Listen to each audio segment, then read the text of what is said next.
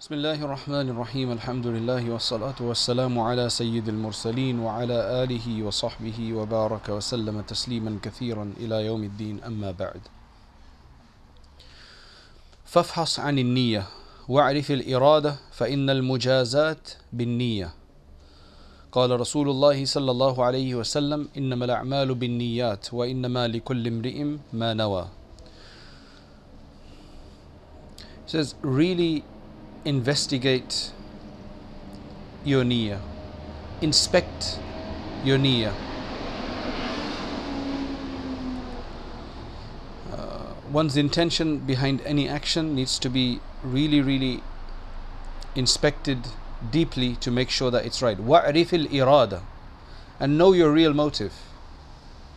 Recognize your real motive. If you recognize your real motive, then you'll know whether it's wrong and thus it needs to be correct. Am I doing this to gain praise? Am I doing this just for the money? Am I doing this just to build myself up and get a better resume? Some more entries onto my resume so it looks better? Or am I doing it for the sake of Allah? فَإِنَّ الْمُجَازَاتِ, because reward, recompense, repayment is all based on intention. In the Sharia, it's all based on intention. As Rasulullah sallallahu alaihi wasallam said, that actions are according to intentions, and for every person is that what he has intended. So I think that really speaks for itself, because when you really think, why am I doing this? And the way to think about that is that, okay, am I doing this just for praise? Am I doing this for payment? Am I doing this to get more acclaim and a better, an award or something like this? And the way to figure that out, whether we're honest or not in that, because sometimes you'll think, no, I'm doing it for Allah, and these things are just kind of side points, So the way to really test yourself, he's saying fafhas, which means like you do a surgery. When you do a surgery, you look inside and look properly. That's basically what he's telling you to do, right? So he said, how would you do this? So what you say is, okay, if I don't get paid for this, then would I still do it?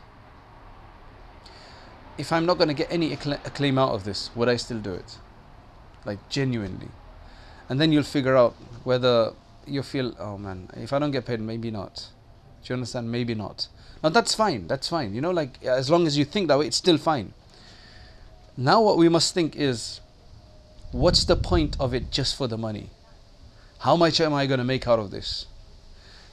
How much acclaim am I going to get? And okay, with money, it's something you're either going to get or you're not going to get. They'll either pay you or they're not going to pay you in something, right? But when it comes to acclaim and that, you don't really know, right? And in most cases, you probably will get some acclaim. If you do something well, you'll get some kind of acclaim. But then you think to yourself that, look, if I do it for Allah purely, that's my objective, then I'm still going to get my acclaim. It doesn't mean that it's mutually exclusive. If I do it for Allah, I won't be paid. If I do it for Allah, I won't get acclaim. Do you understand? So that's the way to kind of investigate ourselves, to see, what am I doing it for? Would I do it if I won't get that thing? And then say, no, let me do it for this and try my best. Now, initially when we do this, we may not get, we'll still be polluted. The intention will still be polluted. It'll still come in maybe, right? Because it's difficult. It's a mind game. It's very particular. But then eventually, inshallah, if we keep doing that, it can become refined. And then he says, "Walzim taqwa Allah."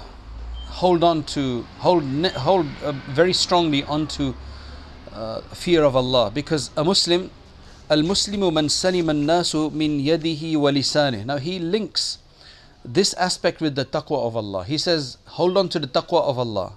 Now generally we feel taqwa of Allah is making sure that we fear God, Allah subhanahu wa ta'ala, even when nobody's watching us, and we kind of have a very limited understanding of the taqwa of Allah. So then he says, because, then he mentions this hadith, al-Muslimu man salima an-nasu min yadihi wa lisanih wal mu'minu man amina an-nasu bawa'iqahu.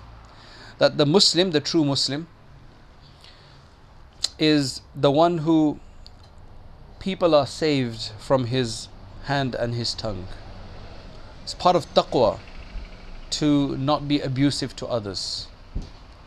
And the mu'min is the one who other people are saved from his harms.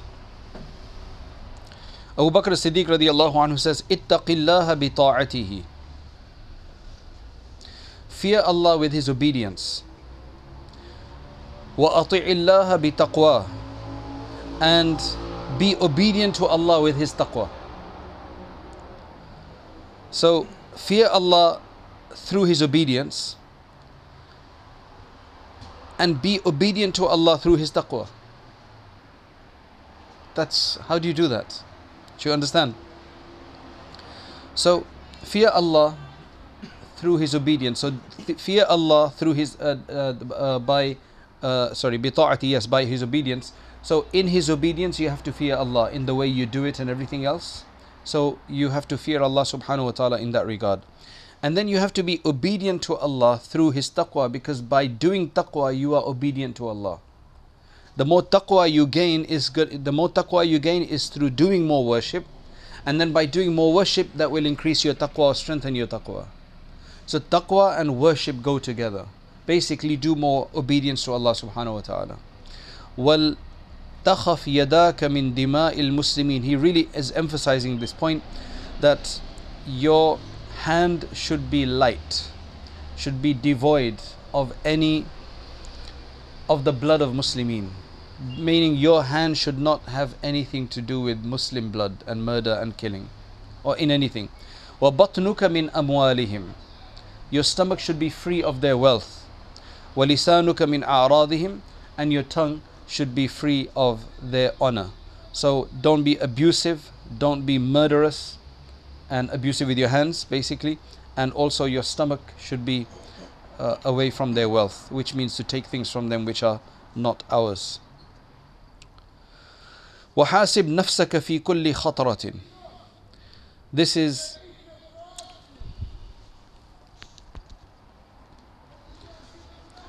وَحَاسِبْ نَفْسَكَ فِي كُلِّ خَطْرَةٍ.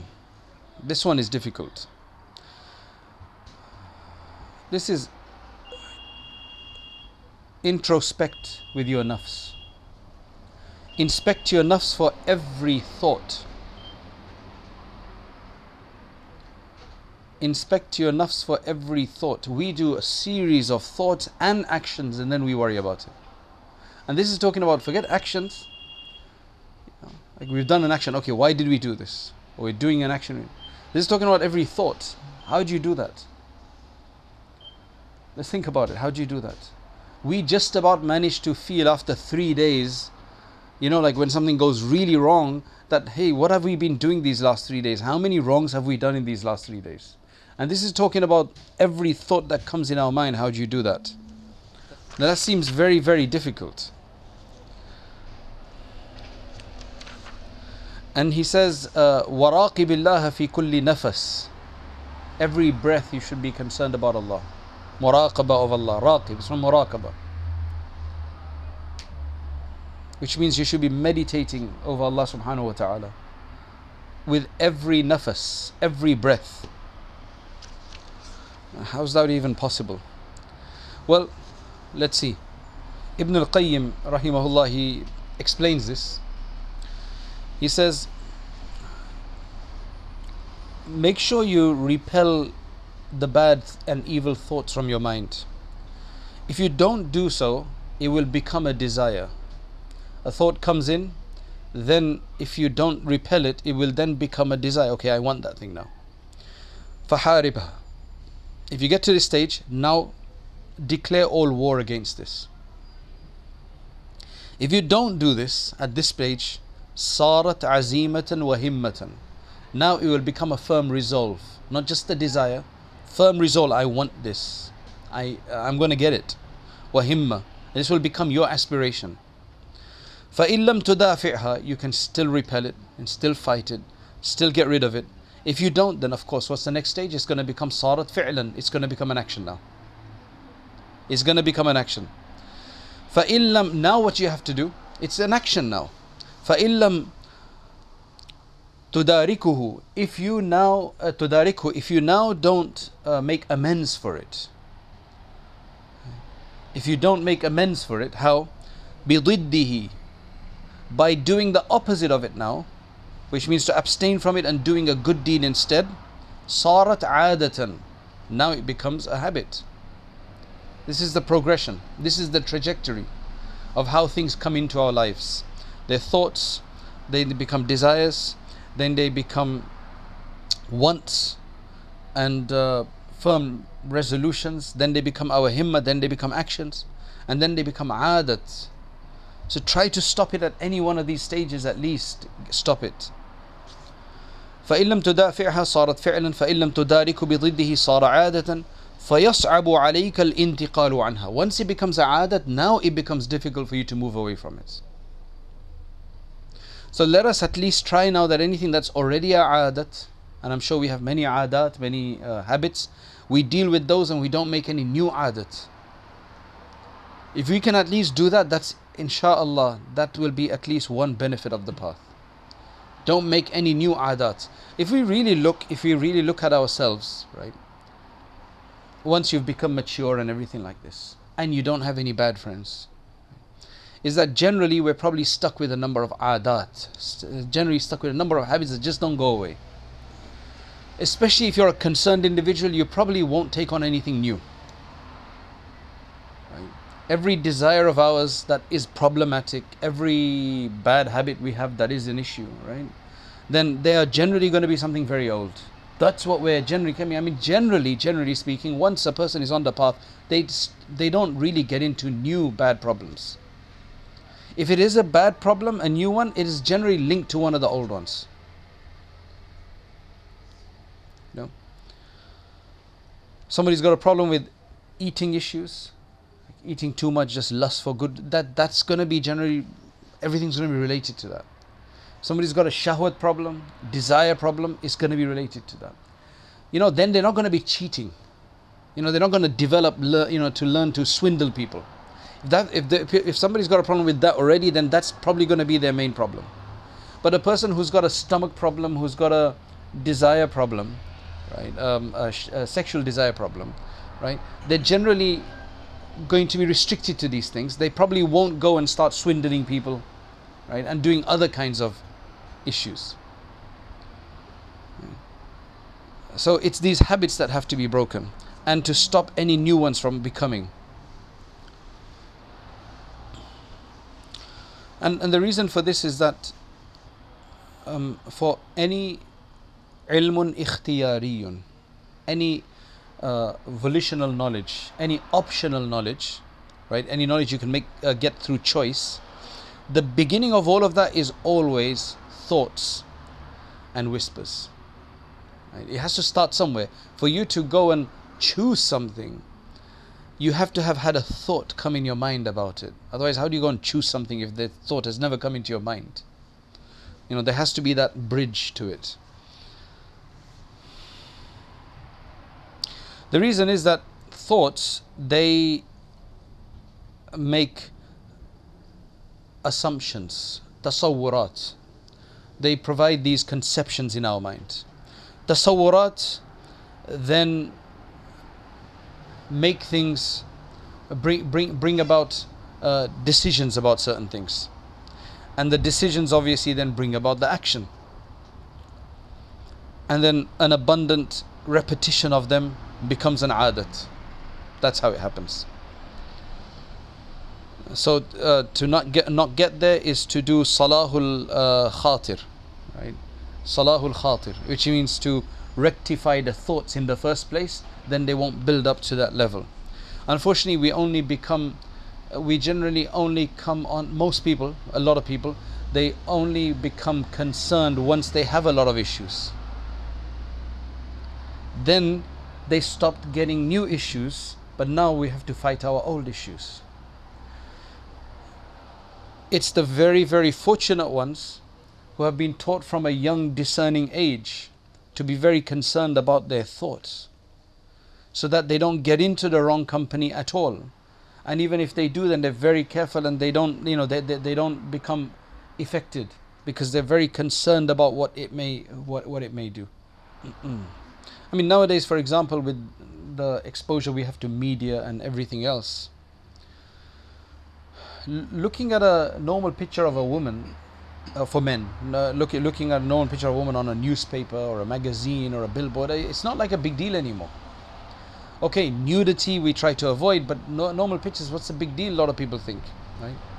So I was just speaking to an individual, he's not a non-alim, and he was just talking about some issue, and he said for us, he was just talking about his approach to ulama. Right? What got me was that he says, you know, where even if we're looking at a newspaper or something like this and we see a woman there, we'll put our hand over it and read the rest of it. Right? So we think ulama would do even more than that. So basically he was just mentioning that this is their action, that they put the hand on there so that they don't have to look at it. Now, even the free papers that we have, like the Metro, if you ever picked up, it's full of junk. There's about 3 pages of news on there, the first 3 pages, and then after that it's just literally all junk. And then even the Standard is a bit better than the Metro, I think, slightly better. But I think one of them, I remember, has a middle section called guilty pleasures. Right? It has guilty pleasures. And I think it's all celebrity gossip or something like that, which is generally going to be filled with awful pictures and things like this. Right? So we're just bombarded with this because this sells. This is the world which sells. It's just everywhere. A person has to have their daily hit of these things. Otherwise, the day's not gone well. Right? So that's constant food for addiction, basically.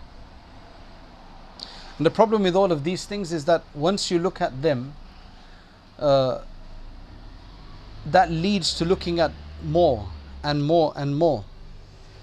See, because any whisper or any thought in the heart, it generally causes us to think about it and to keep remembering it. So we may get distracted, but it will come back to thinking about it. That's eventually what happens. And then after that, it makes us think, hey, we should do something about this. We should do something. And then eventually it leads to the limbs, and then we have to put it into action because the limbs have to follow what's in the heart and what the thought and whispers are. So then after that it becomes solidified, and then it becomes a adat when you keep doing it. So what is being said is that the human being has not been given the ability to completely veil himself from evil thoughts. A human has not been given an ability that, okay, khalas, we're going to protect ourselves from any evil thought that comes in our mind. It's just not going to come. That would be wonderful. The whispering, that's just, you can't do that. So, لا قوة على قطعها ولم يعطى إماتة الخاطر. We haven't been given the ability to just remove that completely. فإنها تهجم عليه هجوم النفس. Right? It's just going to attack. Except that أن قوة الإيمان والعقل تعينه على قبول أحسنها ورضاه به ومساكنته له وعلى دفع أقبحها وكراهته له. The only thing that can stop us from being influenced by them, you can't stop them from coming, but you can stop us from being influenced by them, which is by قوة الإيمان والعقل, which means to strengthen your iman by being with the righteous, by doing the dhikr, and قوة العقل. قوة العقل. Why? To really understand, intelligently understand what is good for us, what is bad for us. That's using the aql for it, and having that mind over, the willpower through the intellect, convincing the intellect that we mustn't do these things. To only accept the good thoughts that come in and to sift out the bad thoughts. Okay, no, you've got no time for that. And one of the best ways to do that is to stay in good actions, to get yourself busy in good deeds, and you have no time for these things. But you can't just get yourself busy in good physical deeds. You have to have dhikr to strengthen the heart, so that you don't feel like you need you don't feel like you need to relax by doing this. A lot of people, they're doing very good deeds, but then they feel they need to relax and chill out by watching something haram. That's the way to relax. Of course, the best way is to remove any any ability to do so by removing any gadgets and so on, but I think that's extremely difficult with the way things have become in our life. I don't think that's going to happen. Some countries have actually gone pretty much cashless. Place like Sweden, it's mainly foreigners and tourists that come in and spend cash, and the local coffee shops and that, they get very perturbed with that because it costs them more to deal with it. Because cash you have to count, you have to preserve, you have to save, you have to bank. When it's all cashless, it's all automatic. So some countries in the Northern Europe has become like that already.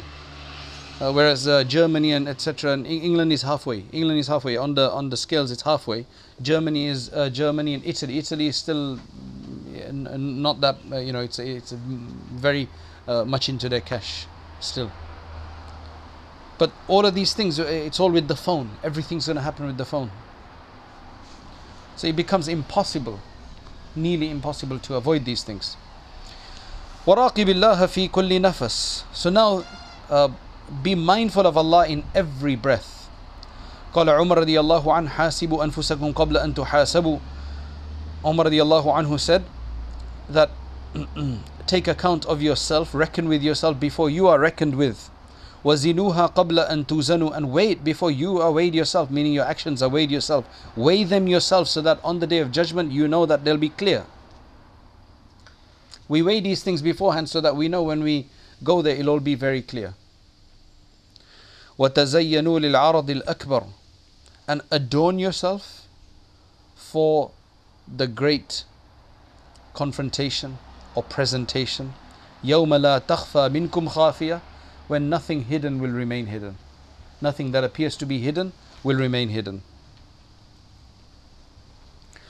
You see, thoughts and whispers in the heart, that go around the nafs, right? The nafs is basically these thoughts, they're like the seeds that you put into a mill, right? Seeds are like what you put into a grinding mill. Now if you see these proper grinders, not our grinders, but the big stone grinders, they are, mashallah, so strong because they're literally big slabs of stone and you just have to go round and round with them, right? They crush everything underneath. So when that mill is going round, like they've got a buffalo or something tied to it and it's going round and round, right? It just goes round and round, and people just go and put their flour inside and it comes out, put their seeds inside and come out as flour. So basically when it's going round, it has to grind everything that comes into its path. Anything of the size that is able to go in, it will grind it. So if somebody puts in their wheat, it will grind it. If somebody puts in their small stones, it will grind that as well. Whatever you put in there, it's going to grind it. So likewise with the nafs, it's constantly grinding and processing. You put good things in there, it will grind it and it will produce good. And if you put bad in there, that will also grind it. It has to grind whatever comes in. That's why it's best not to allow the evil thoughts to come in the first place. So Hassan al-Basri rahmatullahi alayhi said that a believer needs to be, like we go and guard other places, protect other places, protect our homes, close the door, lock the door, put alarms on, and electric fences and so on. You go in different places depending on the amount of, we don't have electric fences around here. The most you'll have around over your fence, maybe, right, is those spikes or something like this to just deter people. You go South Africa, places like this, they have bars on the windows as well. They have electrified fencing. They have a guard dog. They have guards at the door. We don't have all of that because the danger here is not as much as the danger is there. Based on the danger, that's how much we put on ourselves. So clearly when a person realizes that there are real dangers, then they should put that much more effort to do that. That's why he says, إِنَّ الْمُؤْمِنْ قَوَّامٌ عَلَى نَفْسِهِ. The believer has to basically stand up with responsibility for himself. Must recognize that responsibility. يُحَاسِبُ نَفْسَهُ لِلَّهِ تَعَالَى. He should be constantly introspecting himself for the sake of Allah.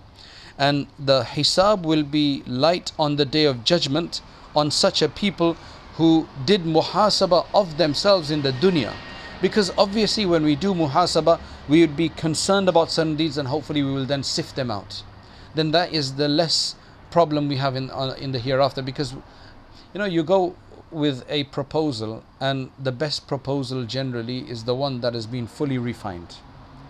They've taken out whatever is irrelevant, they've taken out the fluff, and they've just got the focus. They've figured out how it's wanted to be presented, they've presented it like that. That's going to be accepted more easily, right? Because the other people can relate to it. Likewise, in this world, it's the same thing. وَإِنَّمَا شَقَّ الْحِسَابُ يَوْمَ الْقِيَامَةِ عَلَىٰ قَوْمٍ أَخَذُوا هَذَا الْأَمْرِ مِنْ غَيْرِ مُحَاسَبَةٍ. The difficulty of the hisab will be on those people who did all of these things without any kind of muhasabah, without any kind of introspection. See, he then explains something. This is very interesting. He says that a believer, he's talking about how we are generally in our everyday life. We suddenly see something that interests us. So we say, Wallahi inni la ashtahik.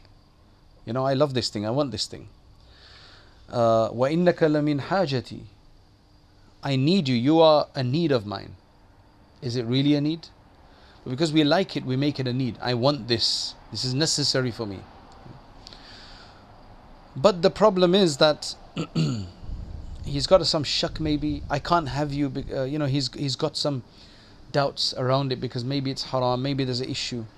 Maybe it's a new type of investment or whatever it is, or there may be some doubt about it.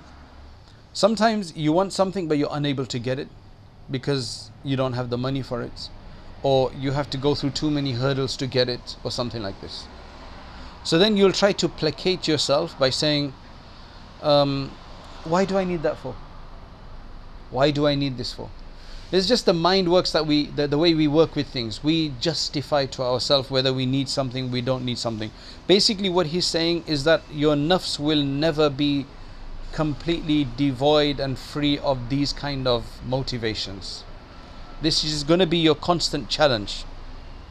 Shaykh Ibn Arabi, he used to say that our mashayikh, his mashayikh, before the 5th, 6th century, they used to do muhasabah of themselves over anything they spoke or they physically did.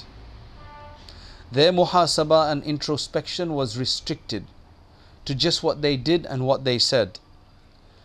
وَيُقَيِّدُونَهُ فِي دَفْتَرٍ. And the really serious ones among them, what did they used to do? They used to actually write these things down. They used to record these things. This is what I've done. Because that becomes more grave when you've written it. It's not imaginary only. So I've written it, I've become serious.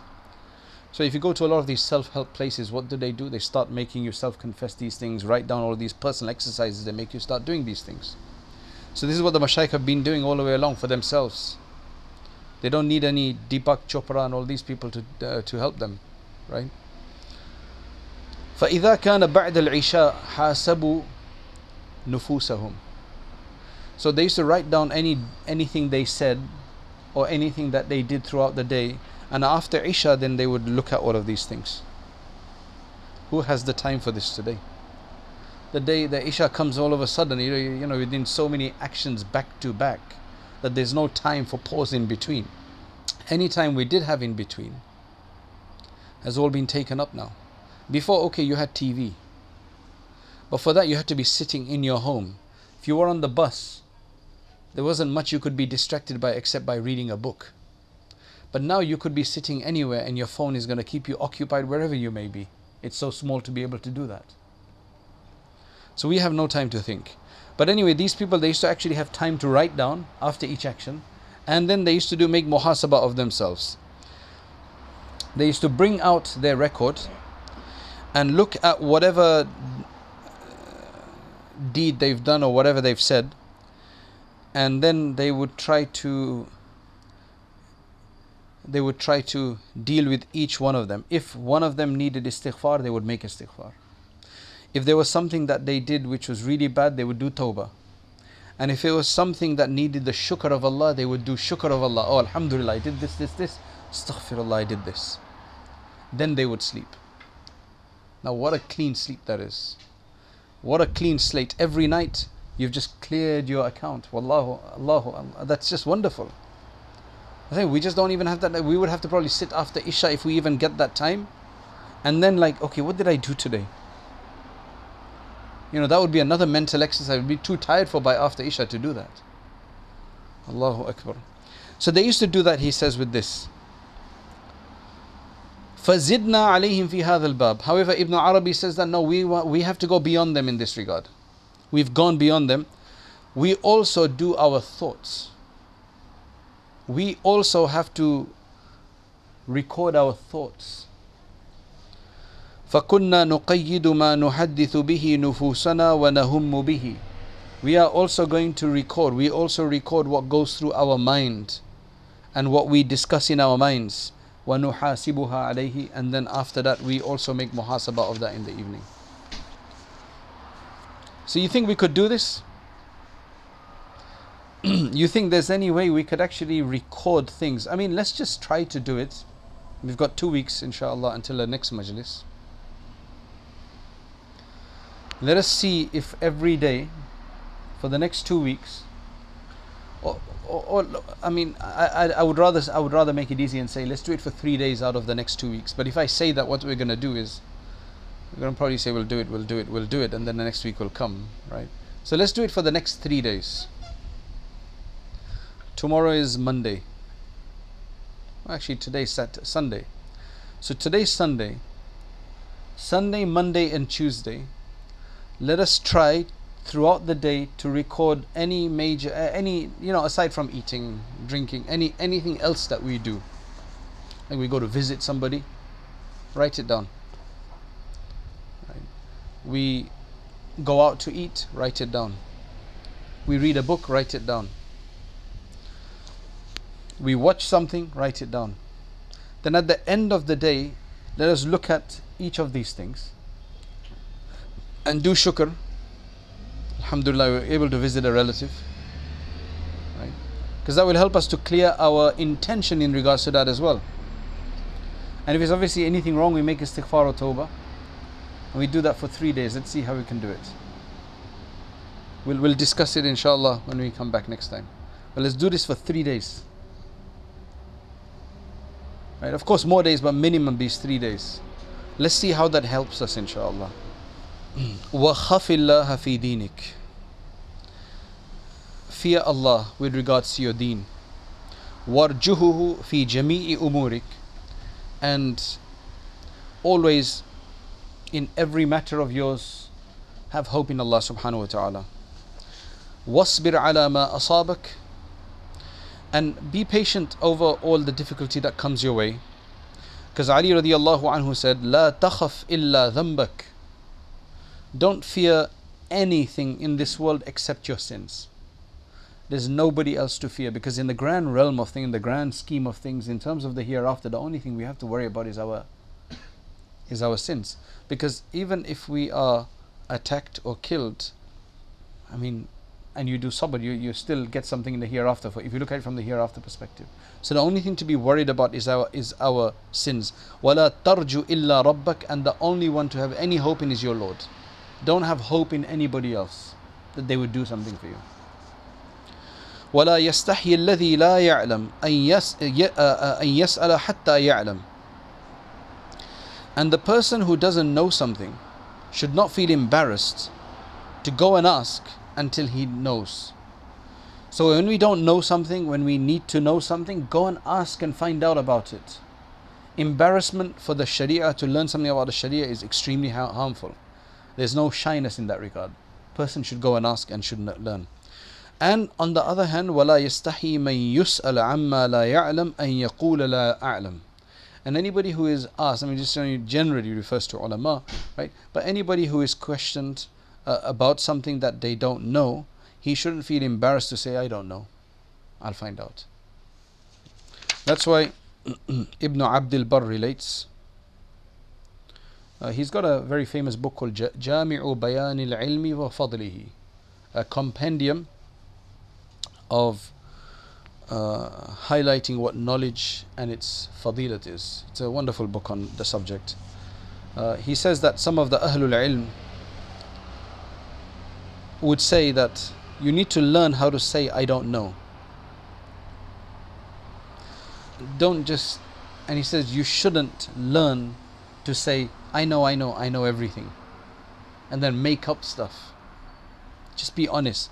That's why the greatest respect I have from among my teachers is for the one that used to say that I don't know, I'll find out for you, because I know he's being honest, and I know when others would, the way I felt anyway, that they were trying to make something up just to answer the question at the time.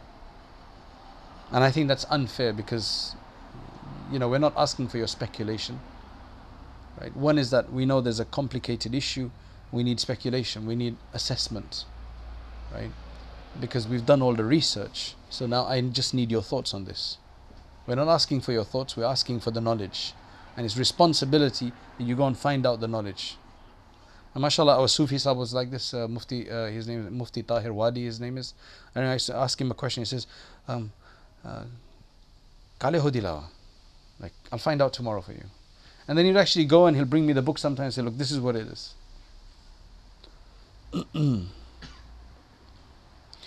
Because if you learn to say I don't know, then somebody will teach you until you will know, right? And if you say I do know, then people will question you until they will exhaust you and you will not know, right? That's why somebody asked Abu Yusuf, he was on a mimbar, Imam Abu Yusuf rahimahullah, he was on a mimbar, and somebody said, asked him a question, he says, La adri.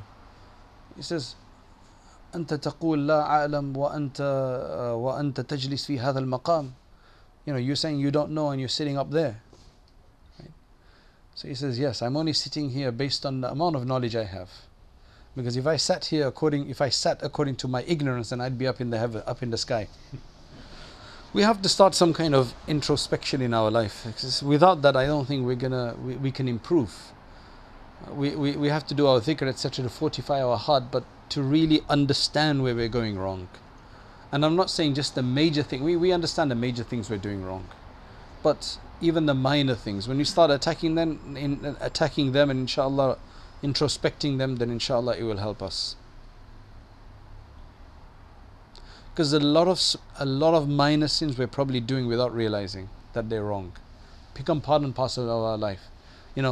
Dare I say, even some major sins, like, dare I say that.